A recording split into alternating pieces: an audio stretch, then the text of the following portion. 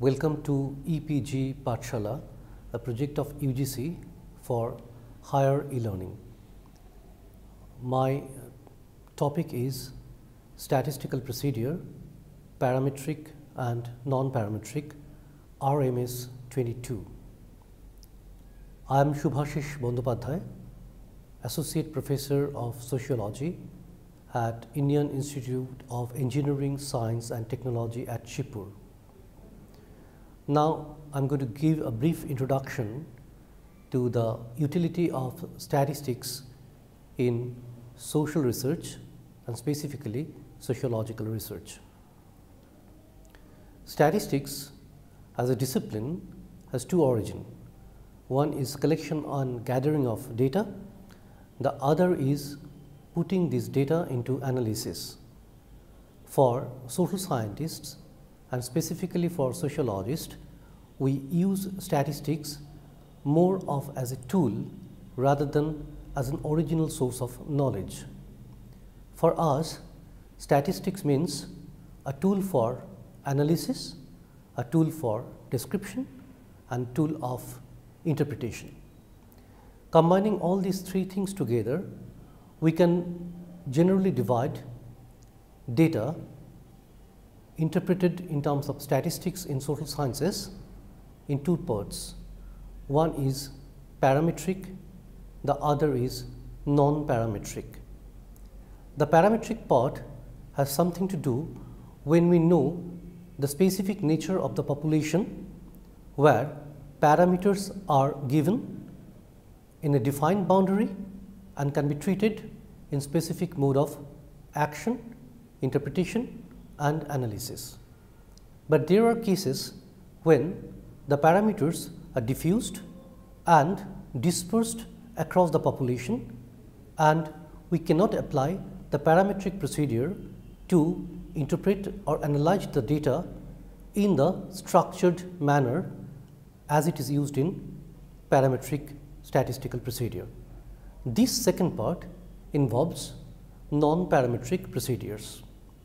These two are interlinked, but definitely in terms of experimentations, in terms of analytics and in terms of interpretations of the results, there are variants between these two distinct but interrelated modules.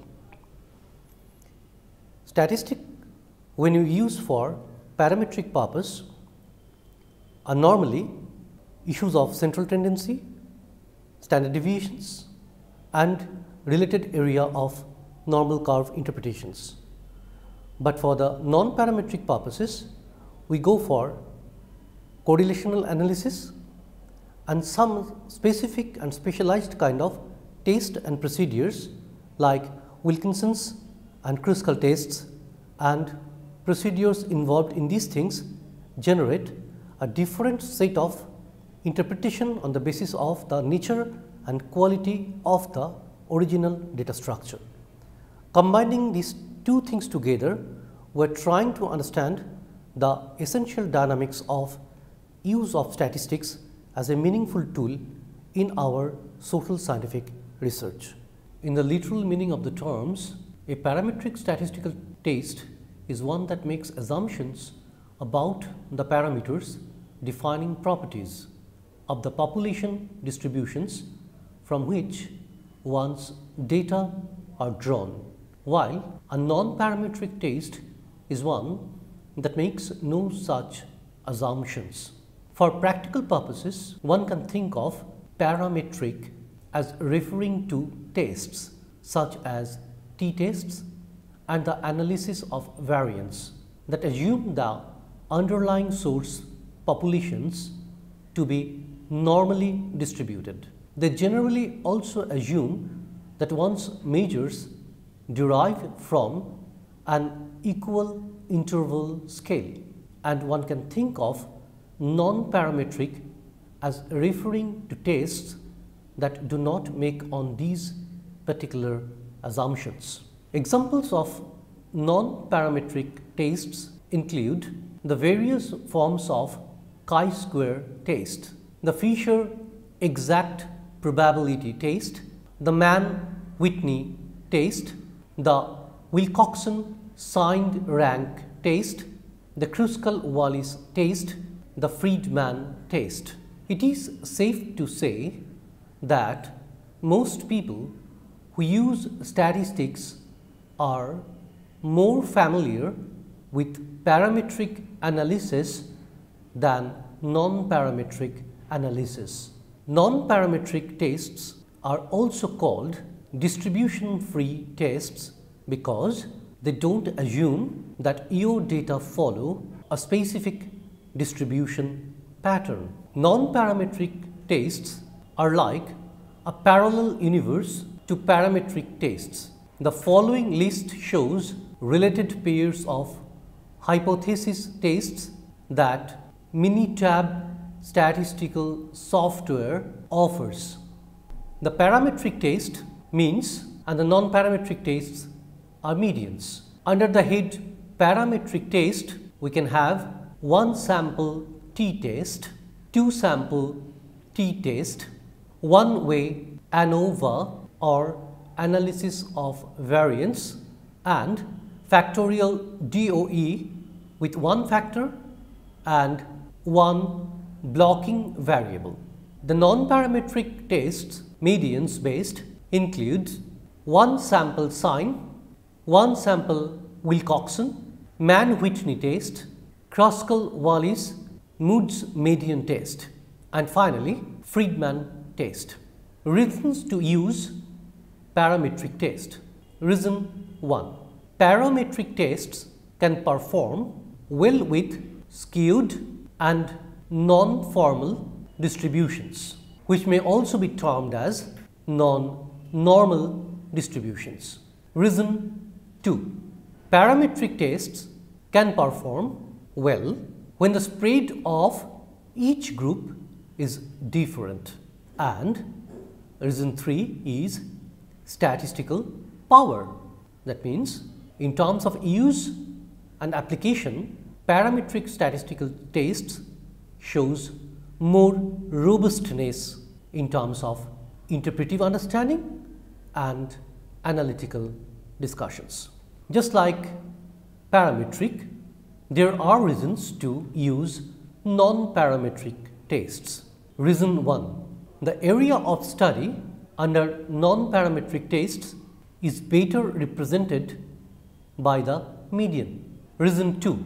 The use of non-parametric test can handle a very small sample size. And number 3, one can have ordinal data, ranked data, or outliers that cannot be removed. So, in general, when there are chances of impurity in the distribution of the population or within the sample size, and where the extreme values are involved and something we cannot replace easily, we normally refers to non-parametric tests as our way out. Some closing thoughts. It is commonly thought that the need to choose between a parametric and non-parametric test occurs when your data fail to meet an assumption of the parametric test.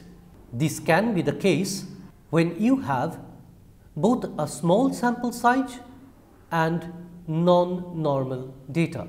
However, other considerations often play a role because parametric tests can often handle non-normal data. Conversely, non-parametric tests have strict assumptions that you cannot disregard. The decision often depends on whether the mean or median more accurately represents the center of your data distribution. If the mean accurately represents the center of your distribution or the spread of your sample size that is large enough, consider a parametric test because they are more powerful and more incisive in nature. If the median better represents the center of your distribution, consider the non-parametric test even when you have a large sample size. Finally, if you have a very small sample size, you might be stuck using a non-parametric test. Try to collect more data next time if it is at all possible. As you can see, the sample size guidelines aren't really that large. Your chance of detecting a significant effect when one exists can be very small when you have both a small sample size and you need to use a less efficient non-parametric test. In terms of comparison, if the type of analysis is comparing two related samples, the relevant non-parametric test will be Wilcoxon signed rank test. The consequent parametric equivalent is t-test for dependent samples. Comparing two unrelated samples, when that is the case of analysis, you may use Mann-Whitney U-test for non-parametric test. The same would apply for parametric equivalent test of T for independent samples. In the third type of analysis, if you are comparing three or more related samples, the non-parametric test pattern would follow Friedman test. The parametric equivalent in this case would be repeated measure ANOVA or analysis of variance. If the type of analysis is comparing categorical data, the non-parametric test would be chi-square test and Fisher exact test. However, unfortunately, there is no parametric equivalent in this case. If the type of analysis is comparing two rank ordered variables, the non-parametric test that would handle this case effectively is Spearman rank order correlation. The parametric equivalent in this situation would be Pearson product moment correlation. When the type of analysis is comparing two rank ordered variables, the non-parametric test applicable here is Spearman rank order correlation.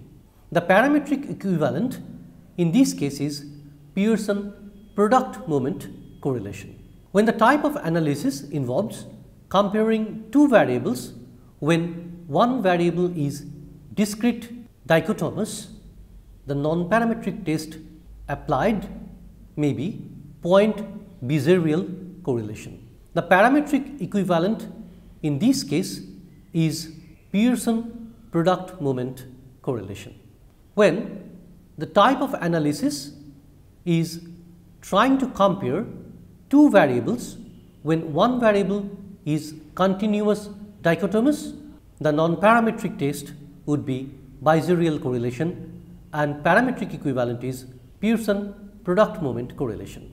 When the type of analysis is trying to examine a sample for randomness, the non-parametric test is Run's test and unfortunately once again there is no parametric equivalent present.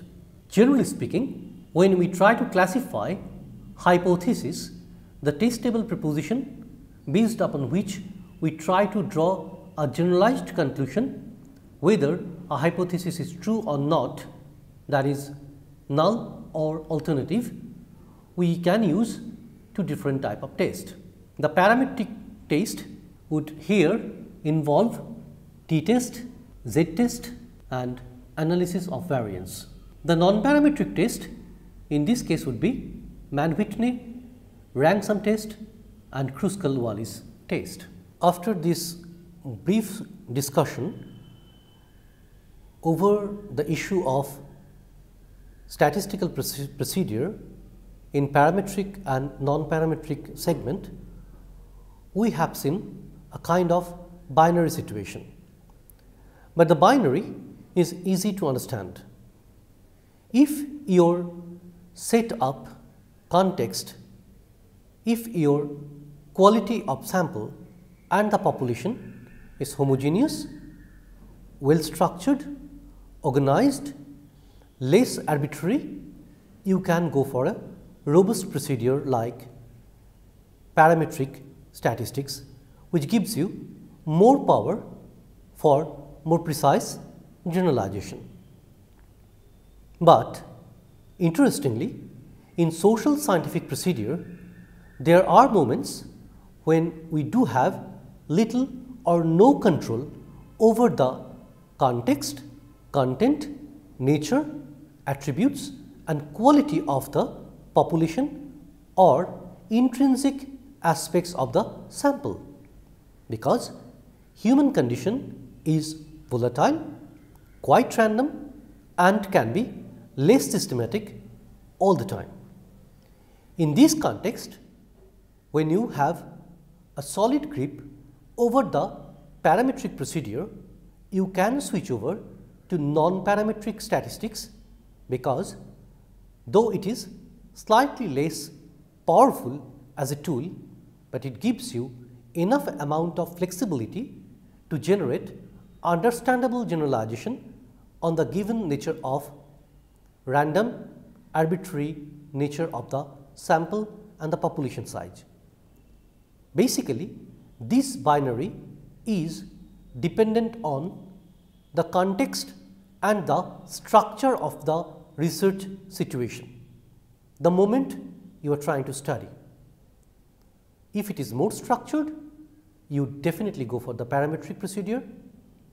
If it is less structured, more open, slightly random and arbitrary situations where you cannot control extraneously on the issues of sample and population, it is better and more rational to opt for a non-parametric procedure. I hope the things are clear to you now. Thank you very much.